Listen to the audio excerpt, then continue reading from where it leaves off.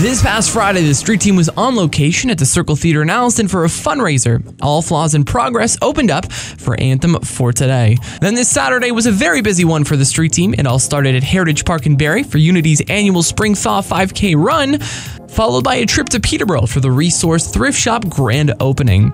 Saturday ended with a Feed the Needy fundraiser at Wasaga Beach Paintball, where they were able to raise over $3,000 to go towards feeding the needy in the Dominican, and it all wrapped up Sunday with Scott Jackson speaking at Gateway Worship in Gravenhurst. See you next weekend.